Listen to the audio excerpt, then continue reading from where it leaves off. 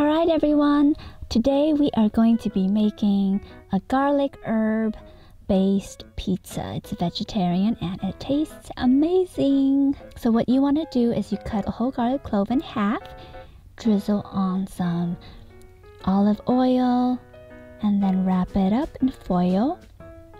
And then you're going to put that into the oven at 450 for 45 minutes.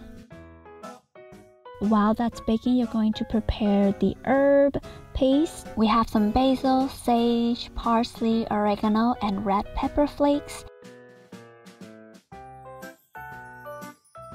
And we're going in with 2 teaspoons of basil and 1 teaspoon for everything else.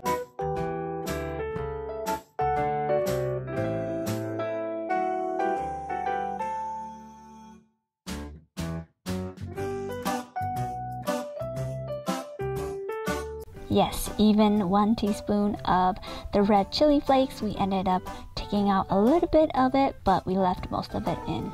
And then we add a little bit of olive oil to that and then mix it up. This recipe called for a lot more butter, but we only did 1/3 of the butter. And then you mix it all together. A pinch of salt. Now we're preparing some vegetables on the side. Since we're not putting any vegetables on the pizza itself, we want to make sure we get our vegetables in, and we love having broccoli and bell peppers with our pizza. After preparing the vegetables, we are going to prepare the pizza themselves. We're using the naan from Costco, some sun-dried tomatoes, and marinara sauce from Costco. If you can't tell, we love Costco items. The marinara sauce works amazing for pizza sauce. Alright, when the garlic is ready, we are going to take it out and put it into the herb paste. This is the magic ingredient.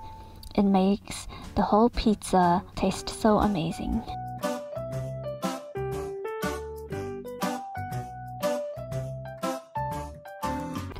We've added the paste as well as some vegan cheese, and then we baked it, and then here it is.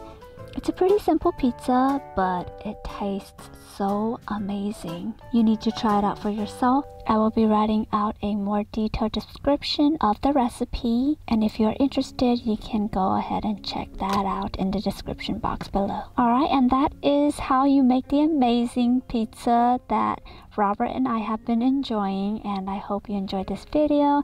And if you do make this recipe for yourself, please let us know how you like it, and I will see you in the next video. Bye!